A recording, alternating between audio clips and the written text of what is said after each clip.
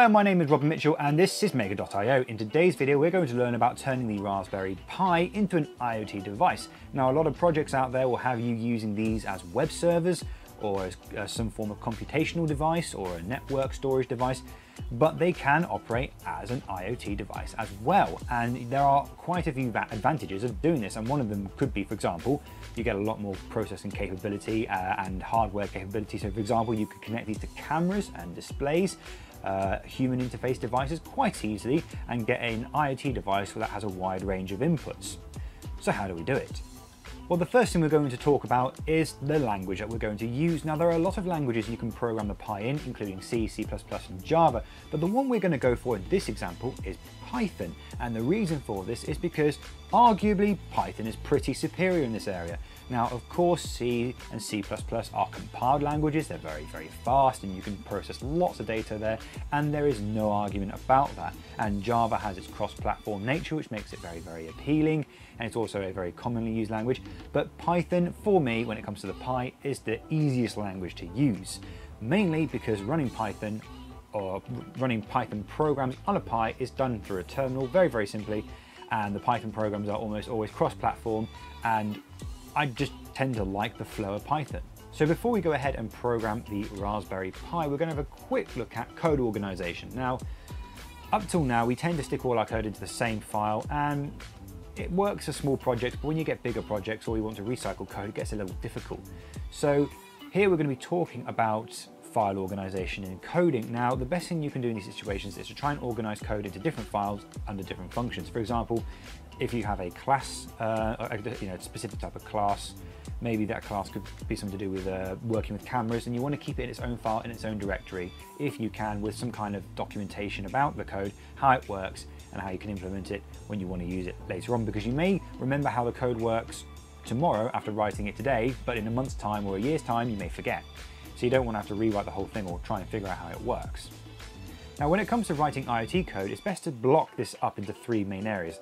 The actual functional code, which does the sensor processing, the Wi-Fi code, which connects it to a Wi-Fi network, and then the server code, which is how it interacts with the server. Now, these three main blocks should be separated as three blocks using commonly named functions, because when you want to transfer your code to a different platform, or you want to upgrade a system which may work differently, it becomes a lot easier to adapt the code. If all the code is spaghettied into one big file and you try and rewrite things every time you add new hardware, it gets very complicated. But by doing this, you only have to describe three main functions, and they can work differently on any system. As long as they produce the same result, that's all that matters. So one simple example of why this could be useful is that in our example, we're going to be connecting our Raspberry Pi to the IoT dashboard system we've been designing for the past few videos and how-tos. But what if we decided to use MQTT on a completely different service? Well, if your code is spread out and sectionized properly, we only have to adjust the server code, nothing else. The functional code's still the same because it's still sending the same data or processing the same data, and the Wi-Fi code hasn't changed because it's still connected to the same Wi-Fi.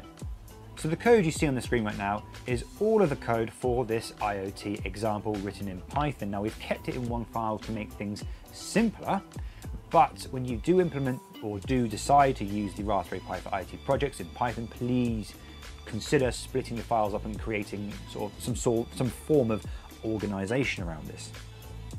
Now, you'll see at the top of the code we have a device key variable, and this is used commonly by both functions, the get variable and the set variable, because as we described earlier in a how-to, we implemented an API key feature on our IoT dashboard, so only valid devices can communicate with the server. And then we also define a variable called host, and this is the IP address of our local area networked server. The IoT set variable function is very simple, only needs a variable name and a variable value. Now, the core of the code in these functions is put into a try block, and the reason is that if anything goes wrong, it doesn't crash the program. And try except blocks can be very useful in situations which may crash frequently, such as the server no longer exists, the connection's broken, or there's been some invalid data. And exactly the same goes for the IoT get variable function. Again, we only pass a single string, and what this does is it returns the value of the variable that we've defined or passed into the function. And again, all of the core code is in a try block, so that if anything goes wrong, we at least get an exception error, and we can handle that as opposed to just crashing the program outright. And in the main program loop, it's incredibly simple. All we're doing is just saving the value of the GPIO states, which can be changed to actually read the GPIO value, but here we're just using it as an example. And then we can actually set the value of the GPIO by using the get variable function. And you can see how trivial our main program loop is, because once the get and set variable functions are defined, we no longer need to worry about them, and our code becomes incredibly readable and very easily adjustable. So that's all we have time for today in this episode. Thank you for watching, and see you next time.